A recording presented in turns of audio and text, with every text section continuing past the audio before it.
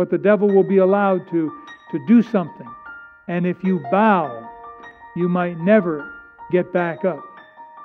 But if you stand true for the Lord, your faith will be tested. God will meet you there.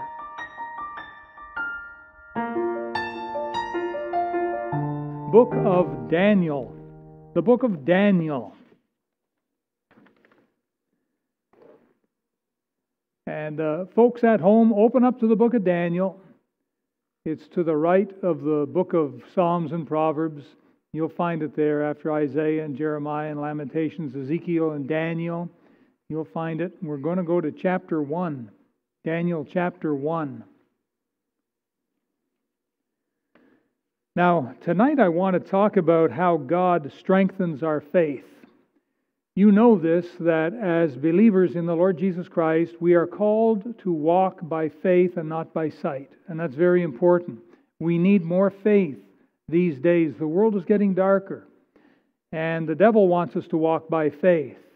He wants us to make all of our decisions based upon what we can see and what we humans can think. And God is calling us to a higher plateau. The air is cleaner up there, folks, if we walk with Jesus by faith. And our faith needs to be in His written Word. That's where our faith is put. And tonight we're going to look at how it is that God will strengthen our faith. And I have 2 verses in chapter 1 I'd like us to read. And it's a little bit odd when you read it. How does this apply to faith? But I hope to show you that in just a little while. Verses 6 and 7, and they contain some of those names that we're not too familiar with. Okay, so verses 6 and 7. So we'll read these 2 verses and then have a word of prayer together, okay? Let's begin in verse 6. Now, among these were of the children of Judah, Daniel, Hananiah, Mishael, and Azariah, unto whom the prince of the eunuchs gave names. For he gave unto Daniel the name of Belteshazzar, and to Hananiah, Shadrach, and to Mishael, Meshach, and to Azariah of Abednego. How does that strengthen faith? Well, I hope to show you that in just a little bit. So would you close your eyes with me and let's pray. Our Heavenly Father, help us to increase in faith. Lord, increase our faith. Help us to be able to walk with you. This world is getting worse. More and more we see and hear things on the news and actually in person, things that make us believe that the tribulation can't be too far off. Father, for whatever time, years, months, weeks, or days we have left, help us to walk by faith and to do your will by faith and not by sight. Too many Christians are falling for the trap of sight, and help us to walk by faith. Now bless tonight. In Jesus' name we pray. Amen. Please be seated. Well, let's take a look, shall we, at what we've got before us.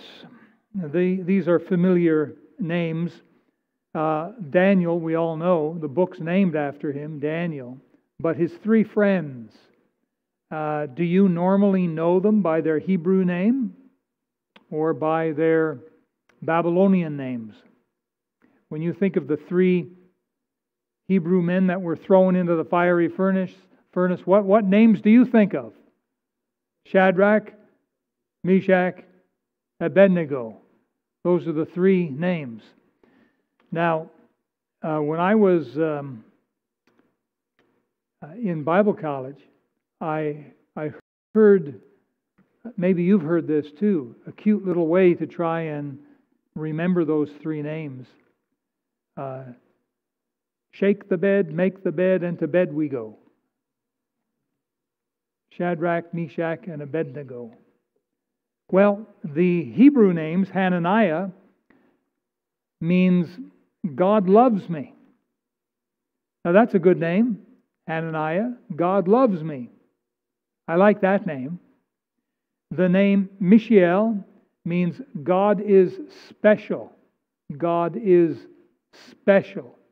So we have God loves me, God is special. And the third name, Azariah, God helps me. God helps me. Now the parents back then, the godly ones anyhow, they gave these special names to their children to help them in their relationship and their walk with God. All names mean something. Your name means something. Maybe we don't know what it means, but at one point it meant something to someone and they came up with that name. But we have three names here before us tonight, and they mean God loves me, God is special, and God helps me. What the devil tries to do is he tries to take the focus off of God. This is what the devil is good at. He takes our eyes and puts them on other things. Now, those other things sometimes are good things, but the bottom line is he gets our eyes off of the Lord Jesus. He takes the emphasis, the focus off of God, and puts the emphasis and the focus of our lives on other things. That's what Satan is very good at. And what Satan tries to do is destroy the truth of God loves me. He tries to destroy the truth that God is special, and he tries to destroy the truth that God helps me. He will try to destroy these truths in our lives. Now, how does he do that? Well, we can see there was a name change. And when these four men, including Daniel, when they all got to Babylon, along with all these other Jewish men and women, their names were changed. Interesting, isn't it? That these are the heroes. And here the prince of the eunuchs in verse 7, he gave these names. And of course to Daniel, he gave Belteshazzar. To Hananiah, he gave Shadrach. To Mishael, he gave Meshach. And to Azariah, he gave Abednego. Say, what do these names mean? These were the names of pagan gods. Wow. Having your name changed from the one and true God, the one and only God, and something about the one and only God, and having your name changed to something about a pagan deity. A pagan deity. Now, people still use the names of pagan deities for their kids today. That still is a practice going on around the world. The mom and the dad are involved in a pagan worship, a pagan religion, something that is other than the one true God. And they'll take some aspect of their pagan deity and they'll name their child, their son or their daughter. In connection, they'll connect their son or daughter with a pagan deity. Now, my opinion only, but if I was raised in a pagan religion and I had a name that was pagan, and I came to know the Lord Jesus Christ as my Savior, I think I would want to change my name. There's nothing wrong with that. You know, Saul was a persecutor of the Christians. And when he got saved, he changed his name. He changed his name to Paul. Now, in his case, he wanted to take a humble approach. He wanted to take the low road. I don't know if that's the correct term. But the word Paul means little. And so he took this name, I believe, to show that he was really little. compared to Jesus Christ. So a name, I think, is important. And what the devil did here through the prince of the eunuchs was give names to these three brave, godly Hebrew men. And listen, truth be known, we remember these guys by their pagan names rather than their godly names. I wonder if that's so good. Maybe we should be trying to remember them by their godly names rather than their pagan names. But this is what the devil is very good at doing. Do you remember in the book of Ruth? You remember reading the book of Ruth, Naomi? And the name Naomi means pleasant. And that's something good. Well, she went off, her and her husband and 2 boys, they went out of the will of God, they left the promised land, and they went to the pagans. And they thought, well, the pagans have got it pretty good. Let's go over there. And so they went over to the land of the pagans. And they were there for a few years. Their boys married pagan girls. Her husband died. Both her boys died. And she's angry. She's in bitterness. So she's going to leave and go back to the promised land. And of course, the 2 daughters want to come, and she says, "No, go find yourself husbands." One of them went back, but the other one didn't. What was her name? The one that didn't go back, what was her name? Ruth. That's who the book was named after. And that's when Ruth said, "Whither thou goest, I will go. Thy God shall be my God." Remember that? That's wonderful, isn't it? But when Naomi came back and her townsfolk said, "Naomi," she said, "Don't call me Naomi. Call me Mara." Naomi meant pleasant. Mara meant bitter. And she changed her own name. Now, I don't know if that was an official name change. I don't think she officially did that, nor do I think she kept that Mara name really. I think that she was just bitter. And sometimes people get angry and bitter at God. When things don't go their way, the way they think they should go, they blame God. But God in His love and mercy knows what He's doing. Now, truth be told, Naomi and her husband and her 2 boys, they were out of the will of God. When they left the promised land, they went over to Paganville. They were out of the will of God. And so they kind of reaped what they sowed. But that's for another sermon. Here tonight, we've got a name change going on, and I think the devil inspired the prince of the eunuchs. And now the prince of the eunuchs didn't realize he was being moved of the devil to do this. This is just something he wanted to do. He thought he was going to bless them. Here, let me give you pagan names. It'll help you in our society. You'll fit in better. People won't, get a funny look on their face when you tell them these Hebrew names. But when you tell them these Babylonian names, then they'll smile, they'll understand. So perhaps the prince of the eunuchs thought he was doing something good. I think, though, the devil was behind this.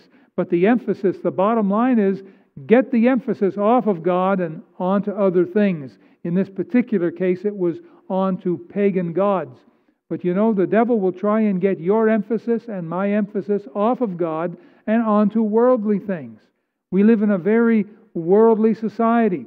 Canada is largely money-driven. We want the good life. We want the wages, the paychecks. We want the benefits. We want to own our house. We want to win the lotto. We want to wear the nicest and drive the nicest and eat the nicest. And Canada's like that. And so it fosters this sort of worldly mentality. And the devil's right there to try and work on Christian after Christian. And if the devil can get a Christian's mind off of God and onto things of the world, he's won. He's won. It's like that Christian no longer has armor on out in the battlefield. It's like they're standing there in their pajamas or in their underwear or something. They've got no defense. And they're easy targets to pick off. And so the devil will try and get our emphasis off of God and onto wages and money, off of God and onto popularity and pleasure, off of God and onto sports and onto games and onto thrills and chills and frills. He'll try and move the emphasis off of God. That's what the devil does. And we have to be wise as serpents. We have to be on guard for this. This is what the devil was trying to do here. Now, by faith, the Christian keeps his or her eyes on the Lord. By faith, the Christian keeps believing the truth. Now, let's move along in the story here. God demonstrates the truth as true. We're going to go to chapter 3, so just a page or two to the right. And it isn't too long before trouble starts to brew. Now remember, the whole purpose of the message tonight is God strengthening faith. And in chapter 3, we've got a lot of problems here. We'll pick up in verse 12. This is the story, of course, of the golden image, the fiery furnace, right? This is what these men are most famous for. So verse 12, there are certain Jews whom thou hast set over the affairs of the province of Babylon. Here they go. Shadrach, Meshach, Abednego. These men, O king, have not regarded thee. They serve not thy gods, nor worship the golden image which thou hast set up. Notice these three Jewish men were given the pagan names of pagan gods, gods that Nebuchadnezzar worshipped.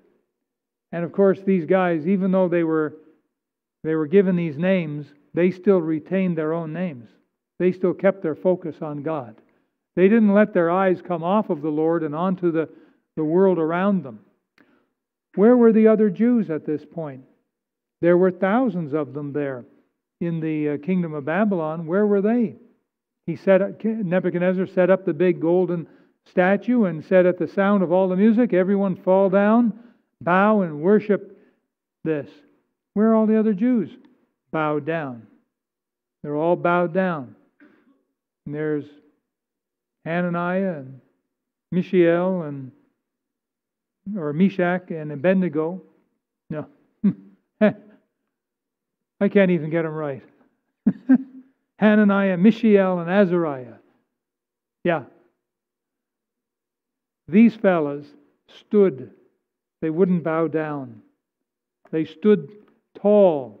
And so the accusers came to the king and said, O king, there are these three Jewish men, and they're not worshiping your gods. They're not bowing down to the statue. You made a decree. Next verse. Then Nebuchadnezzar, in his rage and fury. Now remember, Nebuchadnezzar was not a nice guy. He was very ruthless. It was nothing to him to cut a person in pieces. So, in his rage and fury, commanded to bring Shadrach, Meshach, and Abednego. Then they brought these men before the king. Nebuchadnezzar spake and said unto them, Is it true, O Shadrach, Meshach, and Abednego? Do not ye serve my gods, nor worship the golden image which I have set up? And so Satan brought trouble for these men trying to live for God. He brought accusations. The devil will do the same thing with us. There will be people that will maybe try and accuse you of something you didn't do, or accuse you of evil motives. It happens. It happens. I've had that done to me more than once. Someone will accuse me of an evil motive or accuse me of something I haven't done. Well, I don't get down and play dirty with them. I keep my focus on the Lord. The Lord says, Vengeance is mine. I will repay, saith the Lord. Now that's good news for us, because sometimes people stronger than us are able to cause accusations and cause problems and trouble. What do?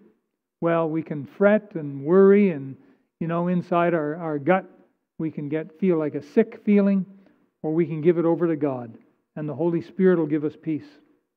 If we pray and we continue to give it to God. What did these men do? They stood firm. You know, sometimes Satan will bring sufferings, he'll bring losses. And it's during this first part, when the trouble comes, that you will often won't find God's love, God's specialness, and God's help.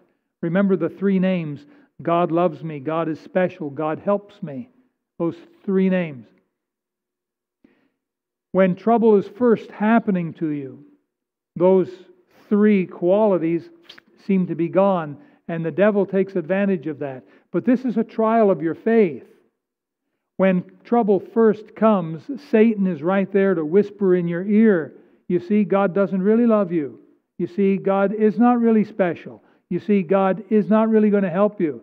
And he whispers those things in our ears and whispers them to our heart. He tries to get us so we take our focus off of God and we put it onto the world and do worldly things or react in a worldly way.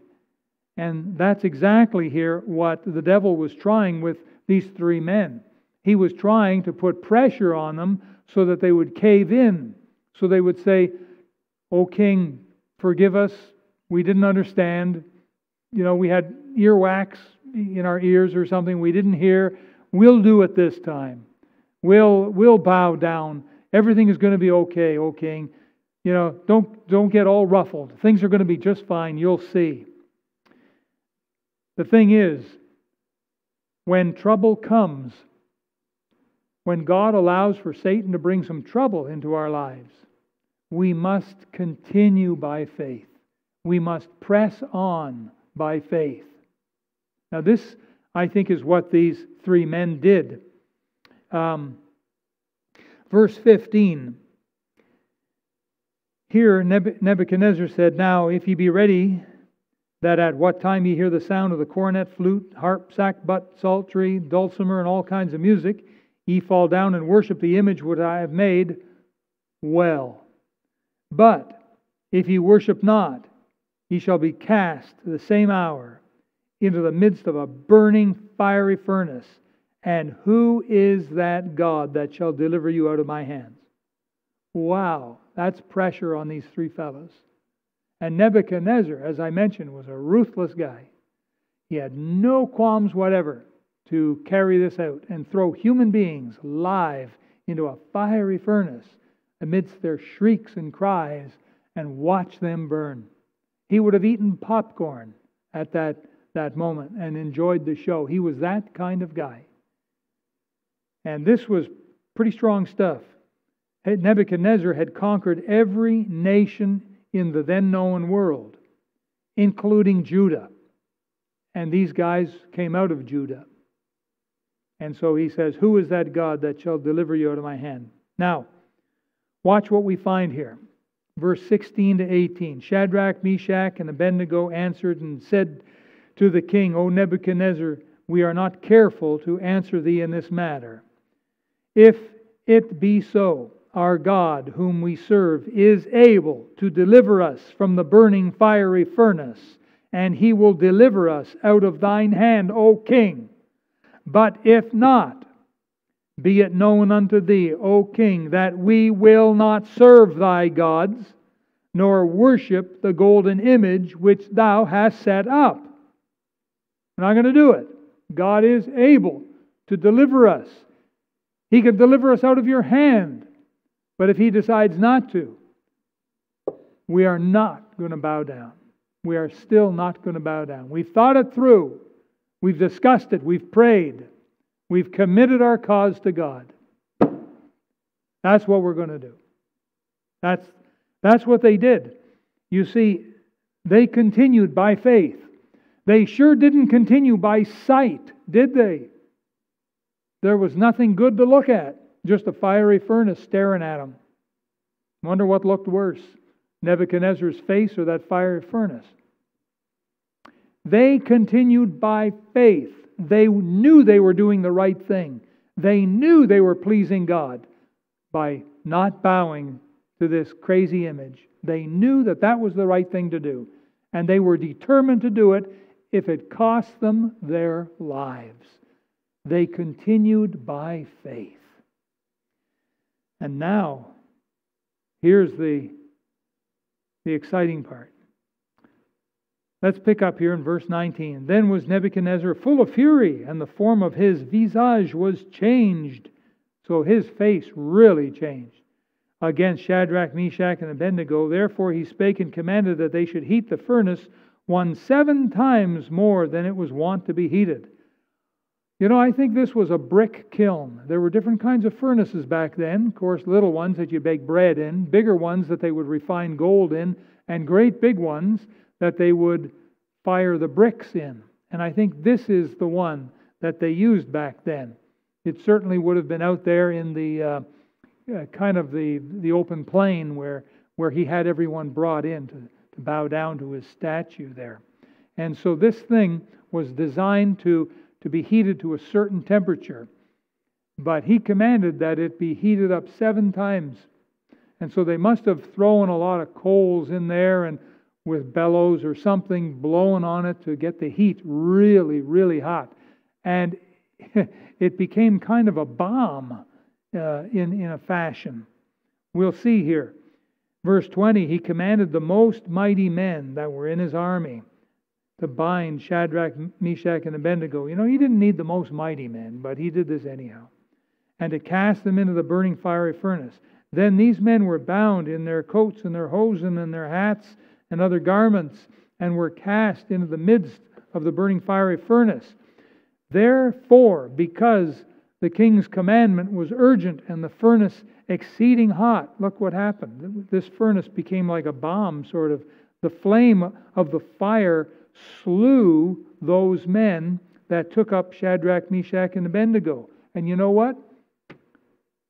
Nebuchadnezzar didn't even care. He was a real brute. He was a beast, wasn't he? A real monster. His most mighty men, maybe there was 3 of them, 5 of them, we don't know how many. Let's say there were 3 of them. Great big doozers, his most mighty men, were instantly fried in the fire that leapt out when they opened the door. Whoosh! They were fried. They were killed, destroyed. Those men might have had families, wives, and children. Nebuchadnezzar didn't care. No mention here whatsoever. It made 0 effect on him. And verse 23, these 3 men, Shadrach, Meshach, and Abednego, fell down bound into the midst of the burning fiery furnace. Then Nebuchadnezzar the king was astonished, and rose up in haste, and spake, and said unto his counselors, Did not we cast 3 men bound into the midst of the fire?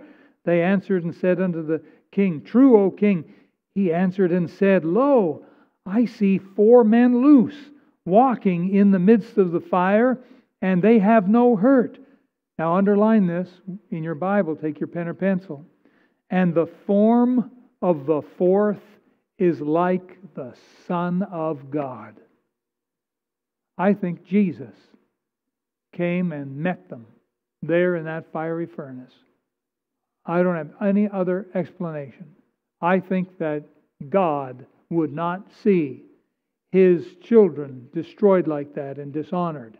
He stood up for them. They stood up for Him. He stood up for them.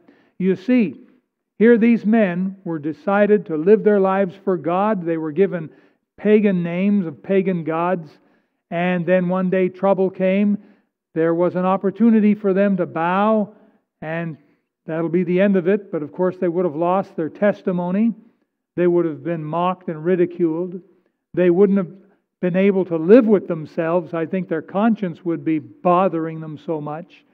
They wouldn't have any future emphasis or influence with the unsaved. But they decided amongst themselves, we're going to stand. We're not going to bow, even if it costs our lives. The devil put up pressure on them, but they wouldn't bow. So the king just exploded in fury, and he had them cast into the fiery furnace, but they still didn't bow. They still didn't say, as they were dragging them off, they didn't cry, "Oh king, we changed our mind. Oh king, okay, you win, we'll bow." Nothing, none of that. They were committed to the Lord, cast into the fiery furnace. But instead of burning them up, God met them there. All of a sudden, they had an experience that you and I wish we had. Imagine that. Many a Christian says, boy, I wish I could have been there and been in that fiery furnace and walk around with the Lord Jesus. What a story to tell. What an amazing thing. God will be found, and with new closeness.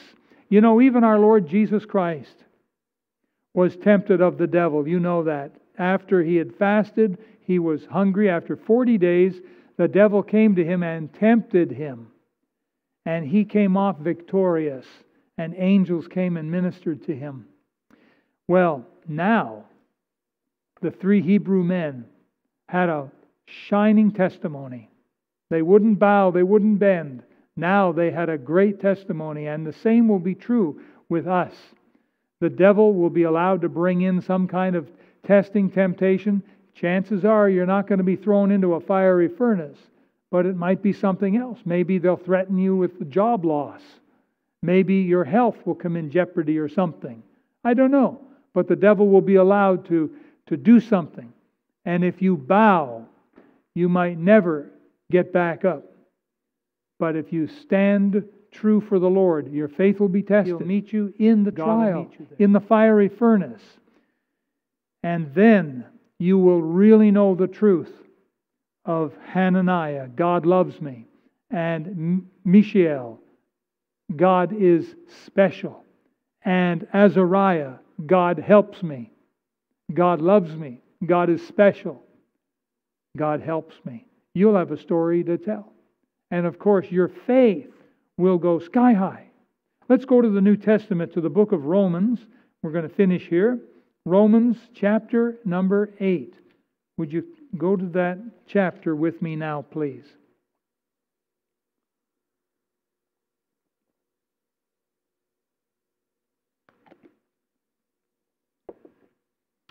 Chapter number 8 of Romans. Now I'd like if you would read along with me. A few verses here, starting at verse 35. You folks at home, you read along with us, okay? Romans chapter 8, beginning at verse 35. Let's read now together. Here we go. Who shall separate us from the love of Christ? Shall tribulation, or distress, or persecution, or famine, or nakedness, or peril, or sword? As it is written, for thy sake we are killed all the day long. We are accounted as sheep for the slaughter. Nay, in all these things we are more than conquerors through Him that loved us.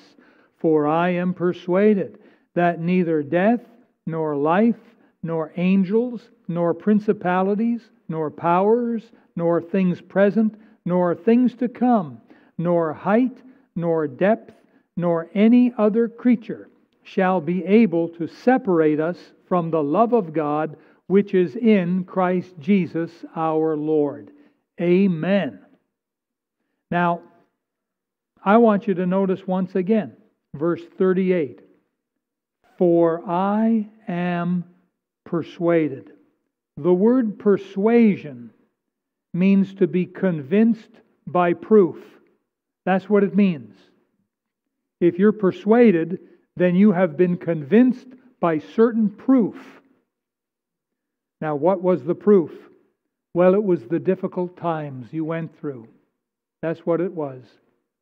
1 Peter talks about, it says, Beloved, think it not strange, considering the fiery trial that you'll go through.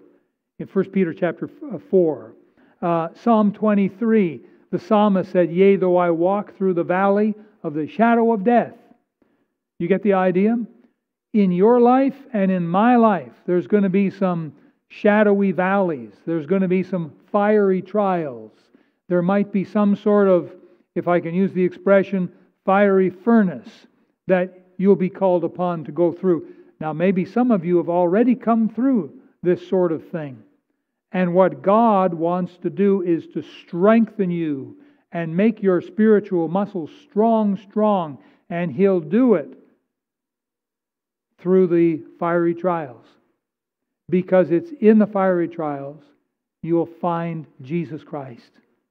Just like the 3 Hebrew men found the Son of God right there in that fiery furnace, so you and I, when we stand for the Lord and we have to pass through the valley of the shadow of death, I will fear no evil, for thou art with me. That's how it works, folks. How is God going to strengthen our faith? Well, we've learned about Hananiah, Mishael, Azariah, and we can know these things in our heads, that God loves me, God is special, God helps me. We can know that theologically in our head, but it isn't until we walk the lonesome road and through the dark valley and through the fiery trial, and we find, yes, He really is there. And what this experience does is it makes us strong in faith. Faith, remember, is trust in what God says. That's our faith. We put it in the Scriptures, in what God says.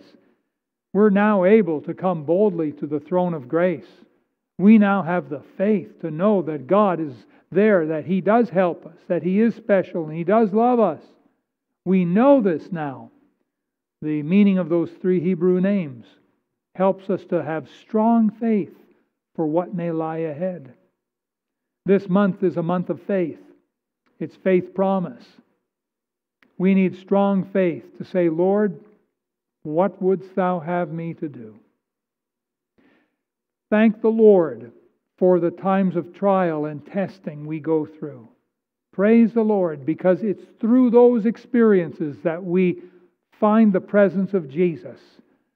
And now we know He really does love me. He really is special. And He really does help me. You know, there's been so many men and women down through the last 2,000 years that have lived their lives by faith and have stories to tell. All you need to do is go to the book of Hebrews, chapter 11, the Hall of Faith, and start looking at some of them. This man, that man, the other man, this lady, that lady, different ones who by faith did these amazing things. This is Missions Month. We're talking about supporting these missionaries who will help win souls where we are not able to. And many, if not all, of these missionaries have stories to tell. We have a missionary that we're bringing in, and this missionary has a lot of very interesting stories he's going to be sharing with us in a conference. The conference is at the end of this month. And I want to encourage you, make plans now to attend the conference. It'll be a Wednesday night, a Thursday night, a Friday night, a Saturday. I believe it's Saturday in the afternoon, isn't it? Does anyone know? Well, we'll figure it out. I think it's Saturday afternoon because we have food in there. So got to get some food. And then, of course, there's Sunday. So that's the conference. And the conference will bless you so much. But we need faith.